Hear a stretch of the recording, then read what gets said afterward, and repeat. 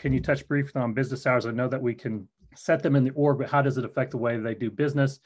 In the video, you mentioned case escalation.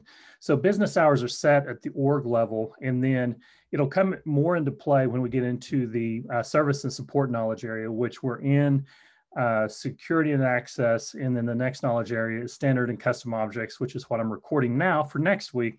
And then we've got the sales and marketing applications knowledge area. And then the following knowledge area will be service and support. And so the idea with escalation rules inside of Salesforce is that after a set amount of time, if the case hasn't been touched or resolved, it can potentially be escalated.